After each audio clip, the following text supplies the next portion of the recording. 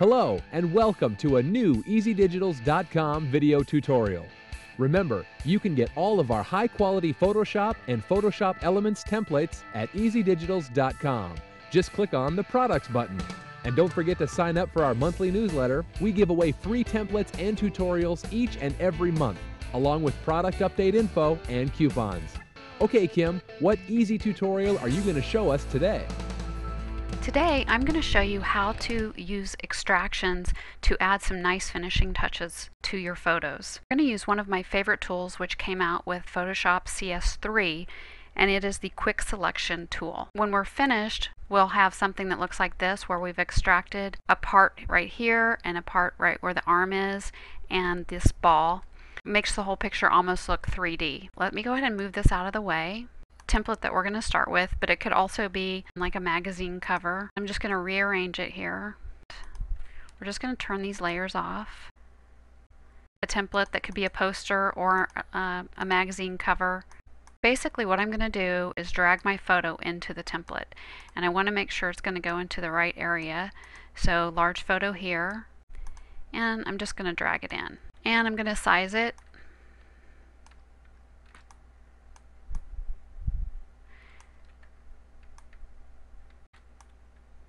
I want his arm coming off a little bit.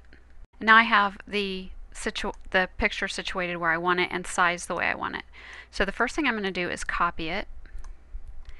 And in order to extract this ball and put it where I want it, I am going to have to move one of my layers. So I'm going to come over here. I'm going to turn my bottom layer off and my top layer on. Select my move tool and scoot this over until I see the ball. Now this is the first thing that we're going to extract, and it doesn't matter that we moved it around. So I'm going to go ahead and zoom in on it so I can see what I'm doing, and I'm going to come over to my quick selection tool, and if you can't see it, then you right click until you get to it. Now I'm going to choose a large, these are brushes, so I'm going to right click my right bracket key to choose a large brush, and basically what I'm doing is I'm selecting what I want to keep. So, and as long as you have this auto enhance on, it actually takes a little bit longer, but it does a little bit more to try to select exactly what you want. If you are doing some detail work and you don't really want that on because it takes longer, you can turn that off and then turn it back on when you go to do your fine details.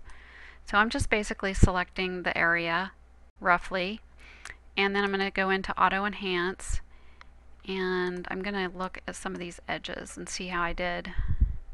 Now when I want to take away an area, I come back in and I'm going to choose my left bracket to make it smaller, and I'm going to press my Alt key on the PC, and I'm just taking away a little bit of this. And also I do have a hard brush here, and I'm taking away a little bit more until I get, and I see a little bit of grass right here. And then I'm going to bring in a little bit right here. And you just keep going back and forth with this until you get it how you want it. And that looks pretty good to me. I'm just going to take this little edge off. And then I'm going to click on Refine Edge. When you click Default, it shows a white background. If you want to see what other backgrounds look like a dark background or the mask, then you can press these, but the default is always white. And what you can do is you can move these around, and it helps you select and move in on your object. And once you get the radius and the contrast set to where you think it looks pretty good, I think I'll take a little bit more, and then you can come over to smooth and play with these. Sometimes you just take it to the extreme so that you can see what it does. And feather.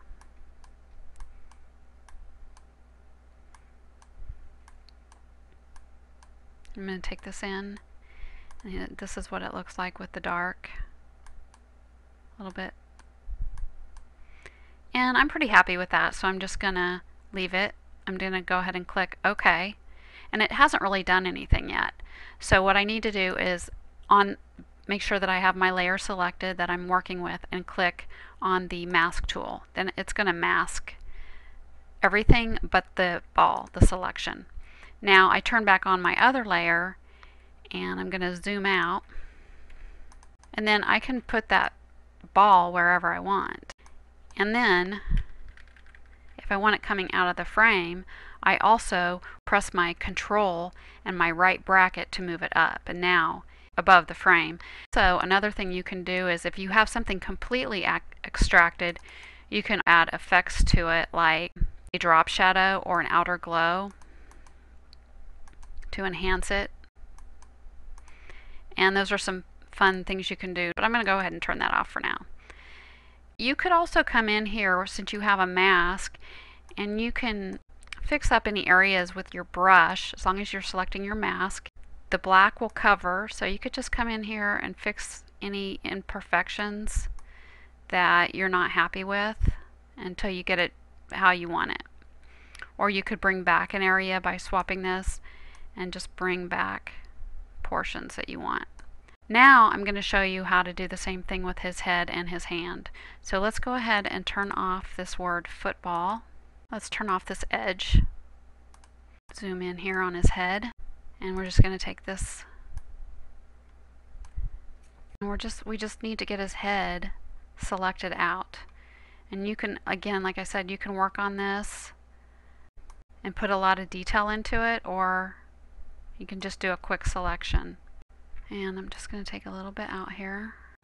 You can also use the extract filter, which sometimes just does a good job with hair.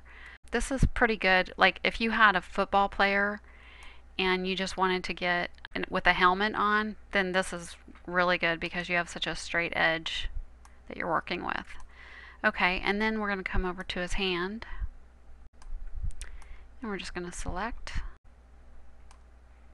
I'm going to zoom in here, come back and press my Alt key, and I'm going to need to make this brush smaller, so I'm pressing my left bracket, and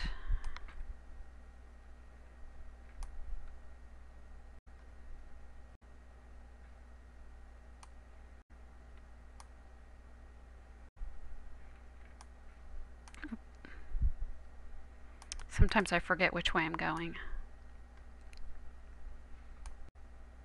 The minus takes it away. Just details. Now you could do this with the whole image and extract your player, and it's actually pretty fast, and then when you get to the details it does take a little bit longer, but it's a pretty fast process, so it's a really nice tool. View, fit on screen. Okay, now I've got those two areas, so I'm going to go ahead to my refine edge, and let's zoom in here. I'm clicking on this zoom tool, and I'm going to just look at it. It's a pretty forgiving tool, and you can go back and tweak it. Tweak your, like let's say that I didn't like this little bump right here. I can just come in here and press my Alt key and just smooth that out, and then go back to my refine. Keep working on it. It doesn't look like I really smoothed it out that great, but you get the idea here of how it works, and it's a really nice, quick tool. Now I'm going to create a new layer for this, and I'm going to go ahead and click on my mask tool so you can see my extractions there. So now I'm going to turn back on my football and my grungy edge, fit on screen, and all I have to do is move this layer above those. So I'm selecting my layer, and I'm going to press Control and my right bracket and move the hand all the way up to the top, basically, so it covers everything. Okay, it looks like I might have a little issue here, so let's look at this. And it looks like I might need to do a little fixing up here. So I'm going to get my brush, and I'm just going to enhance this little area right here. I'm just basically adding to my extracted portion. I didn't get quite enough extracted. I think his hair is okay though. That area looks good. View, fit on screen. Hey, that was easy. Thanks for watching. If you have any questions about this tutorial or any of our products, you can always reach us at easydigitals.com. Have a creative day.